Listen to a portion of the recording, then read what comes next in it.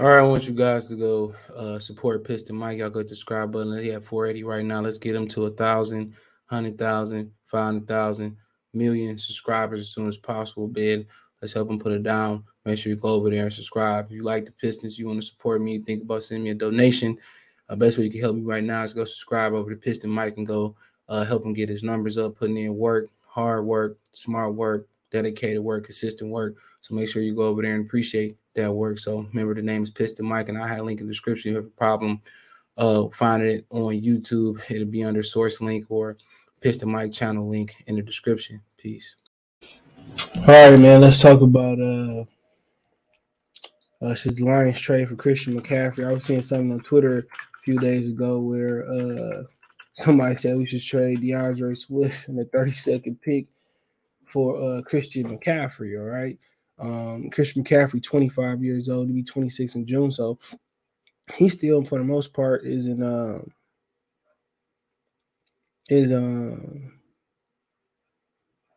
his prime, right?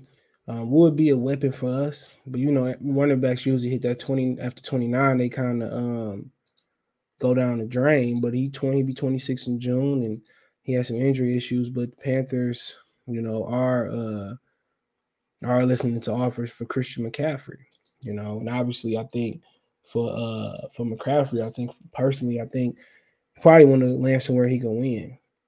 You know what I'm saying? Or close to winning. Also Saquon Barkley is an option. Also, I talk about Bobby Wagner. Lions have interest in Bobby Wagner. So, I mean, like I said before, a lot of people probably interested in him. Love to have him on the team, though.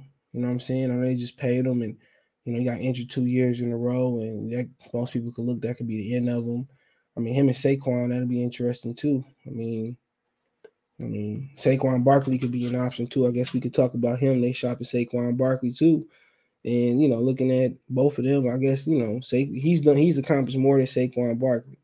But the thing is, he's been in a better position than Saquon Barkley. As soon as the Panthers ain't had respectable quarterback play, you know what I'm saying? McCaffrey started getting injured. And you could probably say, well, he can't handle the load. He a glorified scat back, just like DeAndre Swift. But he showed that he can carry the load, and maybe that was his maximum potential. And Saquon Barkley, for the most part, people pretty much start calling him a bust now because he never produced. But then you gotta look at where he fell at. Daniel Jones has zero proficiency at playing the quarterback position. Zero proficiency playing that position. So if you ask me which one I'd rather have, I mean, how old is Saquon Barkley? That's a great question. He got to be around the same age, a little bit younger. He is 25 years old, so he just turned 25, so he's like a year younger. So he just turned 25 years old, man. So, I mean, like I said before, they both in bad positions. The Giants had the best offensive line. Carolina has a good run blocking defensive line, but I mean, for McCaffrey, man, I don't want to give up a first round pick for him though. If I can give up like a third and future second, for him, then maybe I'll think about it. He's a weapon. But he's already been in the league 1, 2, 3, 4. He had 5 years in the league. He already had 5 years in the league. You know what I'm saying? He had 2,000-yard seasons from 18-19. He's only made the Pro Bowl once, All Pro once. That both was in 2019. He also caught 1,000-yard receipt, 1,005 yards in that same season. He rushed for 1,387 and 1,005-yard receiving, 4 touchdowns receiving, 15 scoring. So, he had one good year. In the last 2 seasons, been injured. He had his second year, he had 1,098 yards and 867 yards, 6 touchdowns receiving, and 7 on the ground. So he really ain't, you know what I'm saying? He had 2 really good seasons, and outside of that, his rookie year and 2 pedestrian seasons this year. He played 10 games out of the possible 33 games in the last 2 years. And let's see what the injury was this year. Because he played this year, he was effective.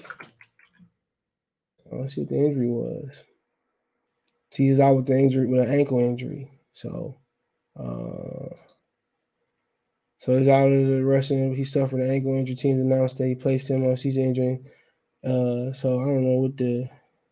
He also tested positive for COVID this year, so that took some games away. But what's the injury? He playing videos and stuff. So whatever it is, an ankle. So somebody says now he simply can't stay healthy. So it's an ankle injury. I don't know what this ankle injury is in playing videos, but ankle injury. So it's an ankle. Hell, I mean, at the end of the day, for the right price, bro, like if I can tell you like a couple thirds or future second, I think about it. I think about it. I think he's too talented, but I mean, not for no first in DeAndre Swift. I could say DeAndre Swift in the third and 2/3 or third and the fourth down. I do it. That'd be my price right there. But Asian running back, you look at the contract too. I don't know how much of the contract they gonna take on. It's a question, but I mean, it's a potential out after next season, so you're not really married to him. That's why you're not gonna really give up a lot of money. But 11-8, 11-8, 12. He gonna make 8-4 next year. So he ain't really he kind of 26 in dead money. His cap hit is 14. So, but after next year, you can get out of there. So that might be the selling point. But yeah, I mean, maybe you kick the tires on there. I mean, you mean also him and Craig Reynolds and him and Jamal Williams, you kind of can scale it back for him. You know what I'm saying? So it's a risk that I'm willing to take, like maybe Swift and third and future second or a second, or a third another third that can turn into a second depending on his performance, how many snaps he plays, something like that. What you call those incentives based? I would consider doing it, but I would do like a third this year and then I incentive third next year if you do well turn into a second or something like that. So yeah, I'm willing to kick the tires on that possibly. But let's talk about Saquon Barkley too. Well, I mean, they also shopping Saquon Barkley. Okay. Um, I mean, ain't really produced much, but then you gotta look at this situation, man. Jared Goff is more proficient playing the quarterback position than Daniel Jones. I mean, that's like night and day. And the Barkley trade rumors, Giants asking for a star running back, very significant. So they said I spoke to two teams. Both told me the Giants potentially asked price for Saquon was very significant. One just since GM said I don't get the sense they actually want to trade him. To me, it's just posturing. But Joe's showing what wanted a first. So they want a first. So I wasn't even willing to trade a first for him. So I mean, would y'all trade 30 seconds for Saquon Barkley? I'm not willing to do that. He ain't showed nothing. He ain't showed nothing at all to suggest he should be, what I'm saying. He was one Pro Bowl. My bad. I didn't even know he made the Pro Bowl one year. His rookie year, he threw 1,307 yards, 11 TDs, caught 91 balls, 721, 4 TDs. He did get 1,000 yards the next season, 13 games. Caught 52 passes out of 73, 430 games. So he had 2 solid years. And after that, he was injured. He played 13 games last year. He only played 2 the year before that. 25 years old, around a year younger than Saquon. Than Christian McCaffrey. Let's see. He was injured this year. Yeah, he hurt his ankle this year. Yeah, it was his ankle. He came back though. Yeah, he came back. So yeah, that was so hurt his ankle when he came back. So I mean, I said before, good, good running back. I'll be willing to do the same deal for him. Maybe I'll be willing to dish out a second for him, a future second, like a fourth. DeAndre Swift. That'd be about it. But I mean, court running backs a dime a dozen. I can go get Kenneth Walker, and he'll be fresher than both of them. But yeah, I'll just kick the tires. Those would be the deals I want to do. Maybe I'll be,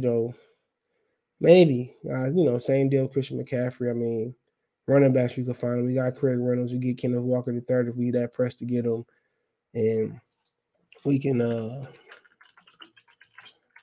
we can worry about that other stuff later. So, yeah, I can get Kenneth Walker the third, and stay put. It's a lot of talent, and it's a lot of talent in a running back position this year, and you ain't got to worry about jumping up to get nobody neither. You can stay right where you is, or move up and get somebody you want. So really, it's no real pressure to even think about getting either one of these guys. I mean, if it's the right deal, like I said, man, then I'll think about it.